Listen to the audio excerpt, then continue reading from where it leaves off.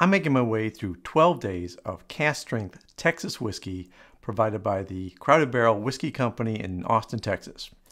What does day 4 have to offer? I'm ready to find out. Let's do this.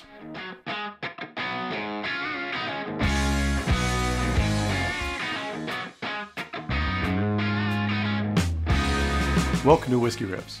If you're new here, I'm Kevin, and I'm making my way through this box of Texas whiskey, affectionately known as the Jank. Glory be to the Chad. This is provided by the Crowded Barrel Whiskey Company and has cast strength Texas whiskeys from 12 different distilleries. The good people at the Whiskey Tribe in Austin have put this together and delivered it to a lot of people, which is an amazing achievement. I'm getting ready to pull out a bottle on day 4, which has been a little challenging because the bottom of the box and the contents of the box are a little bit different. They're rotated. So I'm gonna grab day 4. I think I've got this down now, if I can find the front of the box. And I think I know what order I'm going in. Oh, now I'm confused again. I really thought I had this, wait. Yes, I got the right one. Okay, so got day 4. Let me put the Jank over here. Thank you, Chad. Alrighty, today, cast strength whiskey from Devil's River Whiskey. It's a straight bourbon whiskey. Now, straight bourbon means that we have at least 2 years of aging in new oak charred barrels. And this one is 122.34 proof, 61.17% alcohol by volume.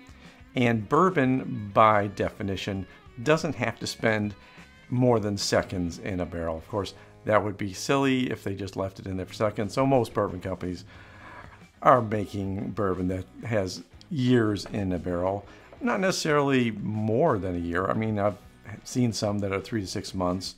And when you're looking at a Texas distillery, well, you certainly can get away with a shorter period of time because it darkens up pretty quickly. As we'll find out, let me grab a glass, pour this, and we'll take a look at the color and talk a little bit more about the wonderful people over at the Whiskey Tribe that managed to put this together for all of us. Well, not all of us. I mean, a select few of us that were there when they announced it and could get them. Unfortunately, I got this through Shared Pour, and I checked before this recording, and they're out of stock. So if you want this whiskey box, you might have to be local in Austin and pick it up directly from the Crowded Barrel. I don't even know if they'll have any there by the time this is out, so check with them. There's certainly links to both the Whiskey Tribe, the Whiskey Vault.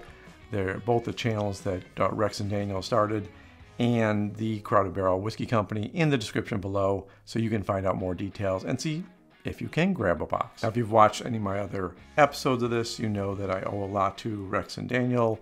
This channel would not exist if it wasn't for their channels, inspiring me to talk and learn more about whiskey and provide an entertaining way to talk about the various flavors and tastes and what I like. And hopefully you're learning something from this channel. And if you are, go ahead and give me a like so these videos spread around YouTube a bit more and we can grow the Whisky Riffs community. So let's see what this whiskey has to offer. This is Devil's River Whiskey, straight bourbon whiskey. I've heard of Devil's River.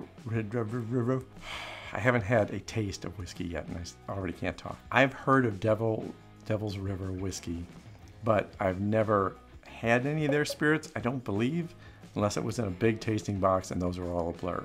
It does smell like a bourbon. It does have a little bit of a cherry note, definitely the sweetness from the corn, and I can sense that the alcohol level is pretty high. Now, I like cast strength whiskey. You may not be such a fan, but at 61+% alcohol by volume, that's really intense. So it usually isn't the whiskey I go for. I'm usually back down a little bit from that, but hey, I'm game to try anything, you know? I like the sweet notes. I like the bourbony finish to all this. Let's see if the flavor matches the nose. There's a lot of heat, which, you know, I mean, you can't get away from that when you package a whiskey at this high a level. Brings a long finish to it. And that finish is giving me cinnamon spices, the wood spices. I think a lot of these Texas whiskeys, where you see the color is so dark, there's a lot of aggressive wood spice happening with that alcohol level up to this point. I'm going to go ahead and knock it down a little bit because the ABV is really kind of killing the flavor for me on this whiskey. That knocks the nose down a little bit. I'm actually getting a little bit of a raisin note now, a little nuttiness on the nose.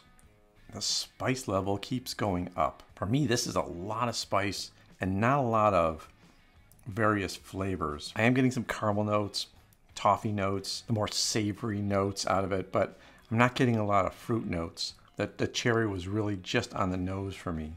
Yeah, instead of fruit, I'm getting more vegetable notes on the nose. I'll put a little bit more water in before I say goodbye to this one. All right, there's some more sweetness now. Maybe a little bit of pear on the nose. Still on the taste, it's mostly spice for me, so I'm not loving this one. If you've ever had the Devil's River whiskey, any of their bourbons or expressions, I'd love to hear about that in the comments.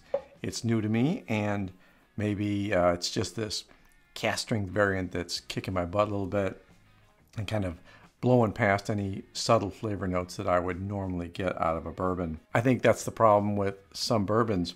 They're so subtle that when you start ramping up that ABV, you lose all the very nuanced notes of bourbon. And of course, if you're actually getting to taste the jank, if you're going through this box of 12 whiskeys, I'd love to hear about it. Let me know in the comments. And until the next day, tomorrow, take care of yourself. Take care of those people around you. And cheers.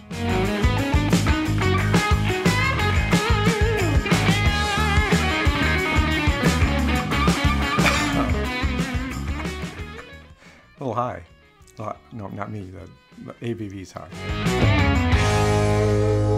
Which one did they